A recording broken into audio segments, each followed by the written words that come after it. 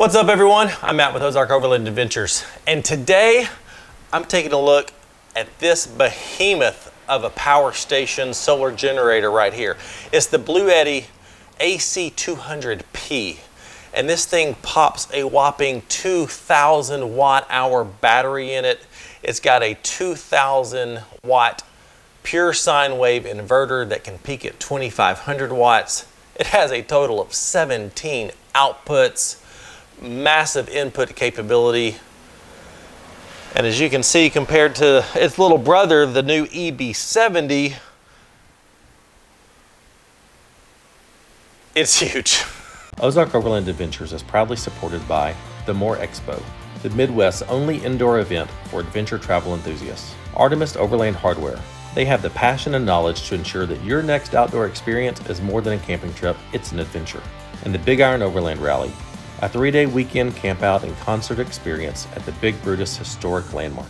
So, in looking at power stations, you've got to evaluate what are my power needs based on how much space I've got, how long am I going to need it, and those answers will help you determine, do I just need like a little 300 watt one to keep a phone charged at night while I'm out camping?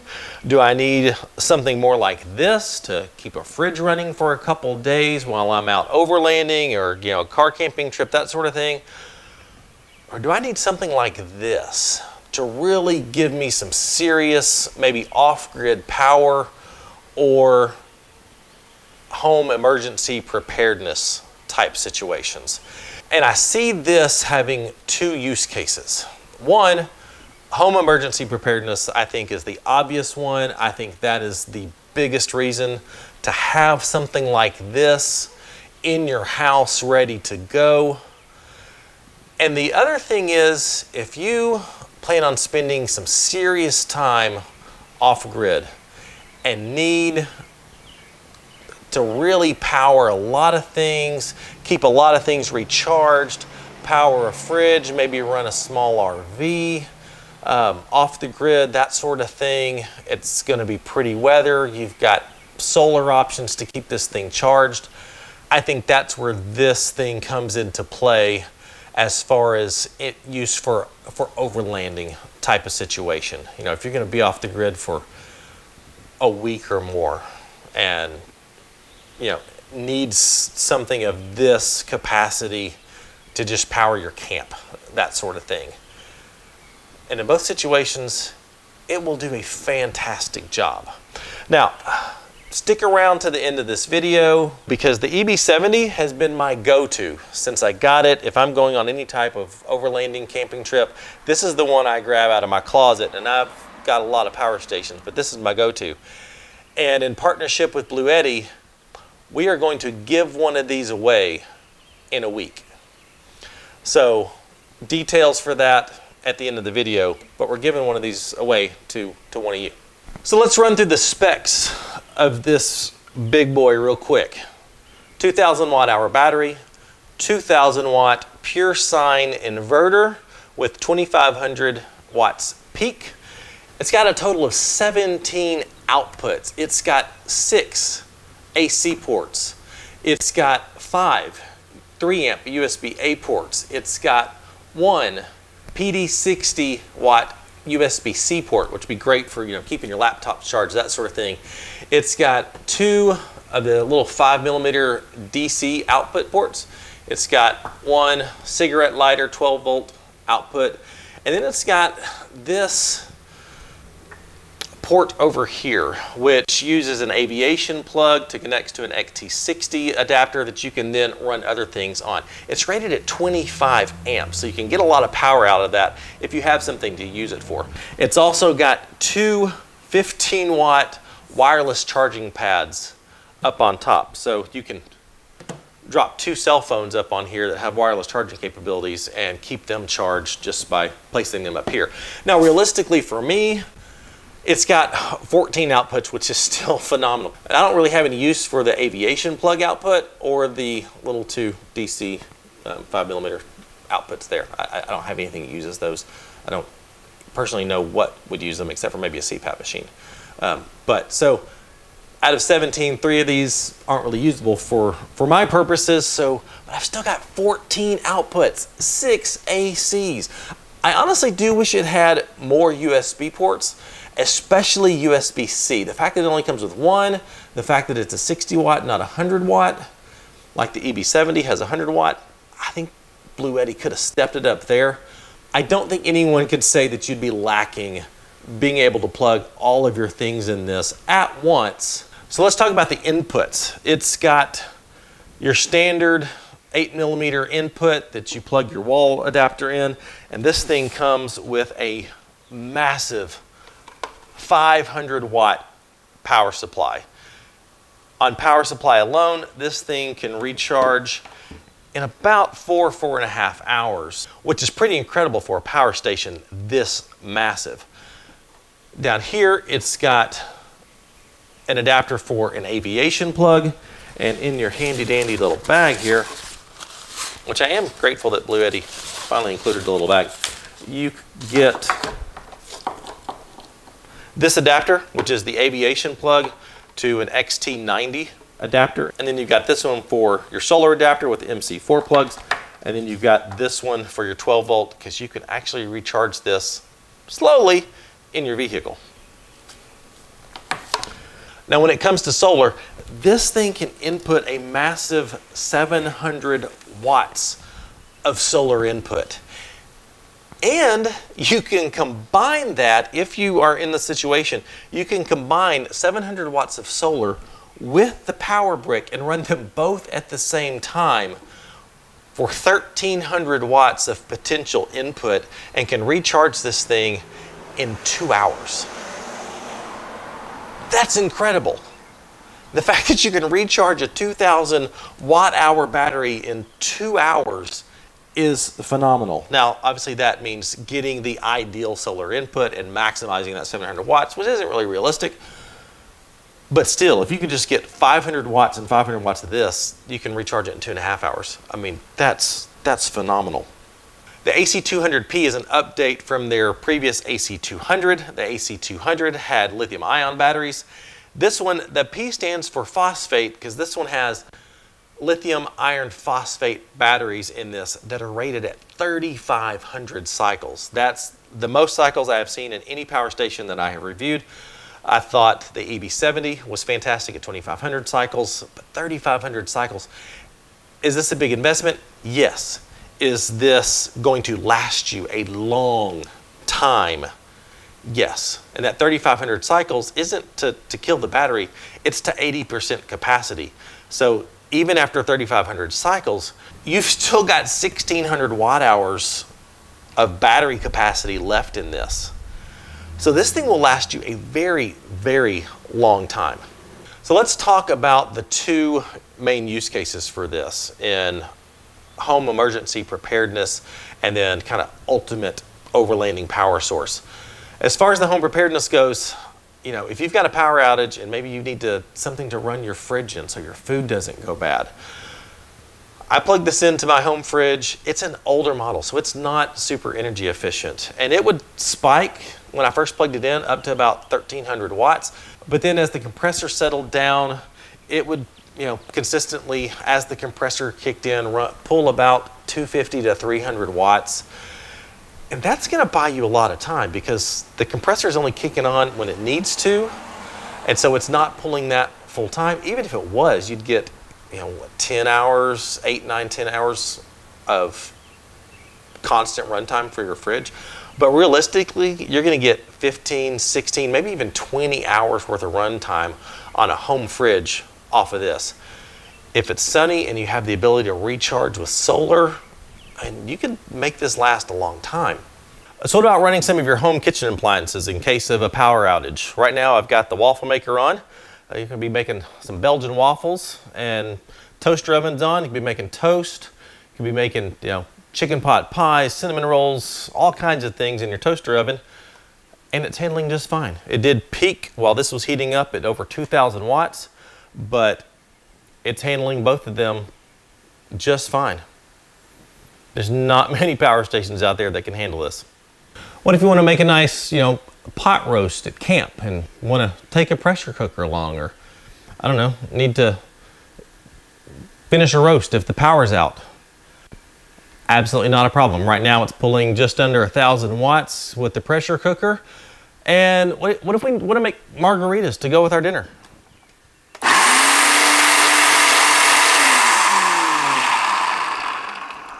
Not a problem. About 1,300 watts with both of them on. It can handle it. So what about your home microwave? Power goes out. Can it power this so you can reheat food or something?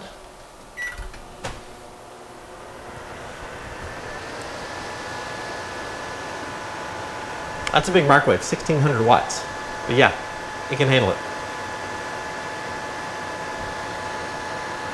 What if it's wintertime and you have a power outage and the only option you have for heating the space that you're in is a little electric floor heater such as this one? I've been running this one on high for a few minutes now and it's doing quite well. On low, this pulls about 600 to 700 watts. On high, this will pull up to 1,400 watts. So are you going to use this just running constantly? No, because you'll get, you know, a little over an hour of runtime out of it. But cycling it on and off, running it on low, setting a cooler temperature, you could ride it out pretty well. Recharge this during the day, assuming there's sunshine. It could get you by. So, I mean, I've tested the Jackery 1000, I've tested the little brother to this, the EB150, and when it comes to home emergency, this is hands down the best option out there, especially for the money. So let's talk about the ultimate overlanding power supply situation. Now, obviously, you're not going to throw this in the back of your Wrangler or 4Runner and take it on a weekend excursion. This is just way too much. I mean, this thing does weigh 60 pounds and takes up a lot of room compared to the smaller ones. But if you're going to be out living off the grid for extended periods of time and you've got the space to put this, I think there's a very compelling case for this so that you're not having to worry about recharging things often. If it's cloudy, you don't have to worry about, oh no, I can't recharge my power station with solar and my fridge is going to die. So I think there is definitely an argument to be made that this is useful in the overlanding world if you're going out on extended periods of time. Now, I honestly did not mess with plugging in my fridge in this because I know that the EB70 and the EB150 can run my Dometic for 4 days, 5 days. So with this, you can easily get 5, 6, maybe even 7 days worth of run time, depending on the environment you're in. Obviously, more time if you're up in the mountains of Colorado and it's cold, less time if you're in the Mojave Desert and it's 120 degrees. But you're gonna get the most runtime out of this. And if you're able to pair that up with solar, you're gonna be able to run a fridge indefinitely off this because the output from a fridge is just nowhere near the input capabilities of this. So, but just think about being able to set this down at camp, plug, keep your fridge in, plug some small cooking appliances into it, a small blender, your whatever you use to make coffee with, all of your lights, keeping all of your batteries to your cameras and your drone and your cell phones and all that sort of stuff charged. I mean, this can power your camp, and not just your camp, it can probably power your neighbor's camp and their neighbor's camp if need be. And it does incredibly well. So what if you're like us and you have a small teardrop trailer with an AC, maybe a small RV, maybe something else, and you don't want to be stuck at home during the summertime because it's just so hot outside. Here in Arkansas, we have some brutal summers. It's currently mid-July. We've got high temps, high humidity, and nobody wants to be just camping in a tent in this. That's miserable. You got the camper currently plugged in to the AC200P. Air conditioner is on, and it feels great in here. Now, it's currently pulling about 1,200 watts, so is that gonna last me all night? No, but it can get this cooled down before going to bed. I could cycle it on and off a few times during the night to keep us cool, and it would work just fine. And now that the air conditioner has cycled off for a little bit, it's only pulling 120 watts. That'll work well.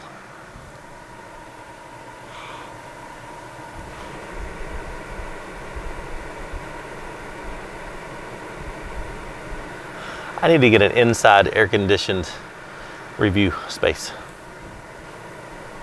Maybe I'll start doing them in here. Right now I've got the AC200P plugged into two 200-watt Bluetti solar panels.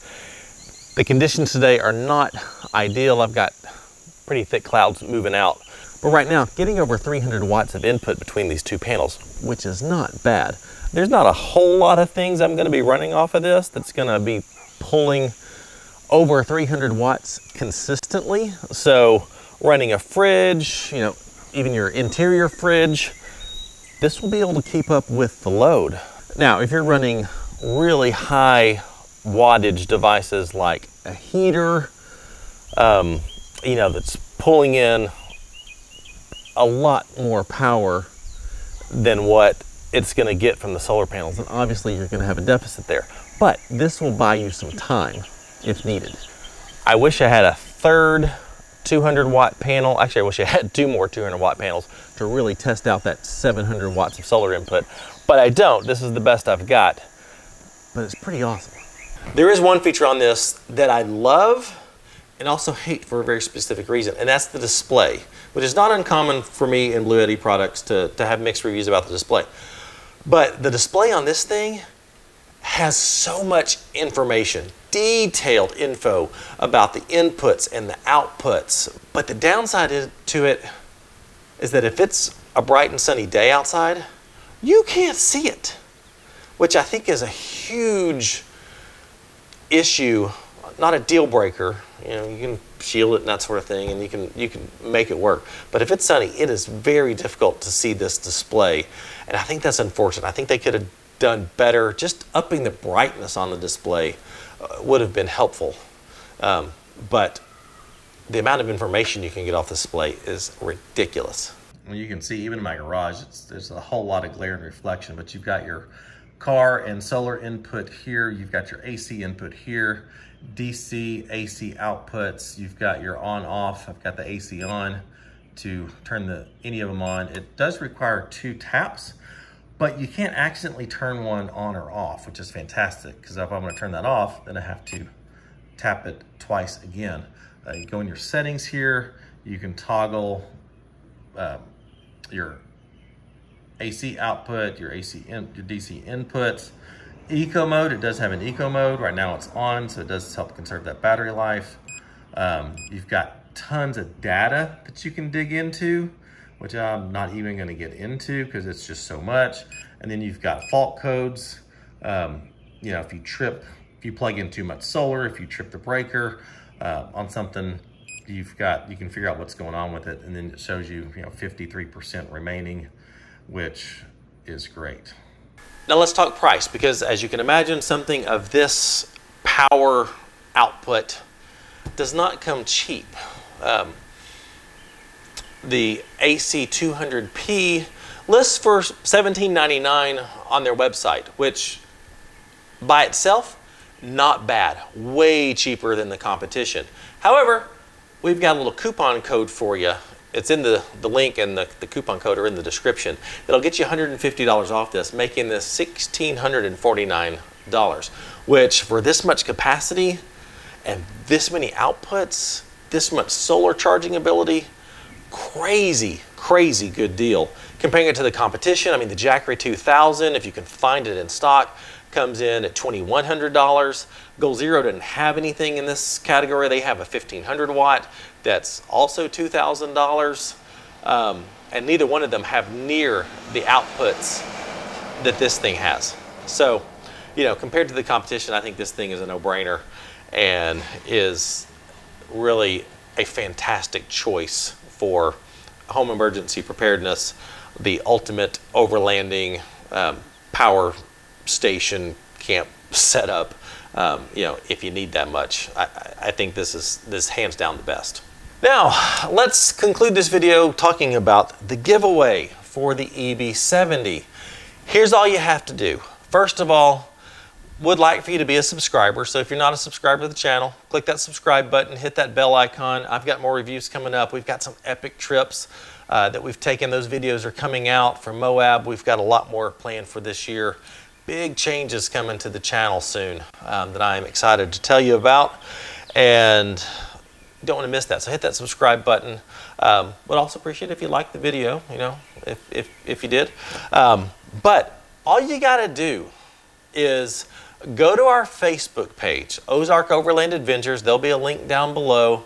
There's a post on there about this giveaway. Just comment in the post. And 1 week from today, which is the date this video came out, is Wednesday, July 14th. 1 week from that, so Wednesday, July 21st, I will be doing a random drawing from the people who commented on that Facebook post, and I will notify you of who the winner is. I'll probably do it live over Facebook and do it that way. But I would do it in the YouTube comments, but then there's no way for me to contact you other than just to put a comment under your comment and hope that you read that email notification. So we're going to do it on Facebook, and on our Facebook page, Ozark Overland Adventures. Look for that giveaway graphic information on the Facebook page and just comment in it. And 1 week from the day that this was released on July 21st, 2021, we're going to give away an EB70 to one of you. So thank you so much for watching. Thank you, Bluetti, for letting me do this review, for providing an EB70 for us to give away. And we'll see you next time. Thanks. Bye.